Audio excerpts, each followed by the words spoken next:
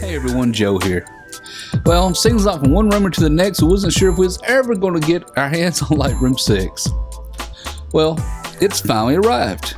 Okay, it goes by two names now, Lightroom 6 and Lightroom CC. Now, what's the difference between the two? Well, Lightroom 6 is the base version, but Lightroom CC has a few extra features, small things, just to be used with the Lightroom app, used for your iPad or whatnot. So there's very minor details, but other than that, Lightroom 6 doesn't have any of the functions to sync with the mobile app, whereas Lightroom CC does. That's the only real difference between the two. Okay, now there's a lot of features been added to Lightroom 6 here.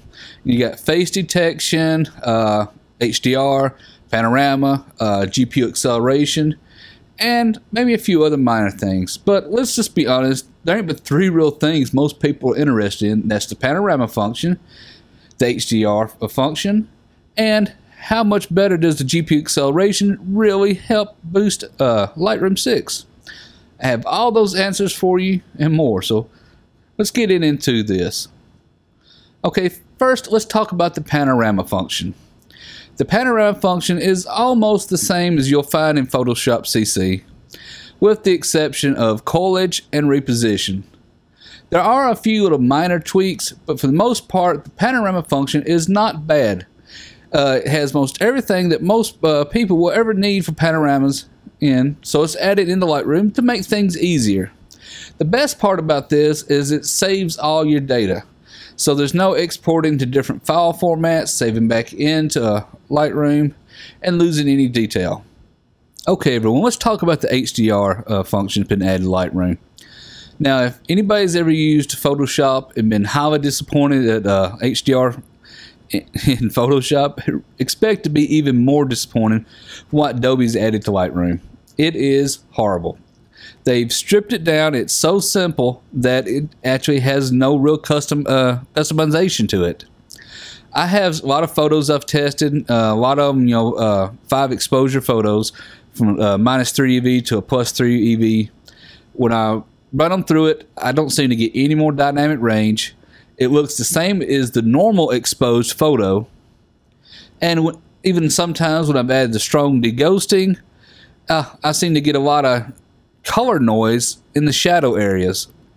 So to me, this is horrible. It's not even useful. How it doesn't even show to have more dynamic range when I have photos, from a -3 EV to a +3 EV. Now I've tested this out on a number of different photos, different groups of photos. Now I've took for HDR, and I've just been highly disappointed with it. It is horrible. I mean, it's actually not even useful. You can get more dynamic range just getting a normal exposed photo and dropping the highlights and the shadows, up and down to, stretch your dynamic range out. And it looked better than what the HDR function that's now in the Lightroom gives you. So that's the biggest things I don't like. Okay, everyone. So everyone wants to know is how much better does GPU acceleration really help Lightroom 6? Okay, I did a little benchmark, a little simple one. Just exporting 25 files, all JPEG, I'll compress down to 60%, and a width of 1920. Now, all these files are the same on both tests, and what I realized is when I exported the files through Lightroom 6, that they actually took 54.45 seconds to export the files. When I exported the same files in Lightroom 5, it took 59.6 seconds.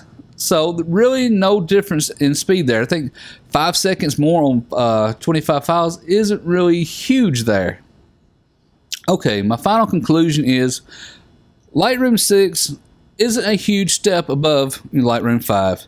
If you already have software that does panoramas for you or HDR software, then going from Lightroom 5 to Lightroom 6 isn't a huge upgrade for you. Though if you got the Creative Cloud photo package, then you're going to get it anyway. So, but if you're still purchasing Lightroom, maybe if you're still using Lightroom 4, it might be an upgrade for you. What I highly recommend is everybody just download the trial, the 30-day trial, try it out for yourself, see if you like it. And that is my review of Lightroom 6, which is also Lightroom CC. Hope everybody liked this. If you do, hit the like button down the bottom. If you haven't subscribed yet, please take the time to subscribe. It's free, it's for you. Lets you know when I release new videos. And until next time, everyone, thank you for watching.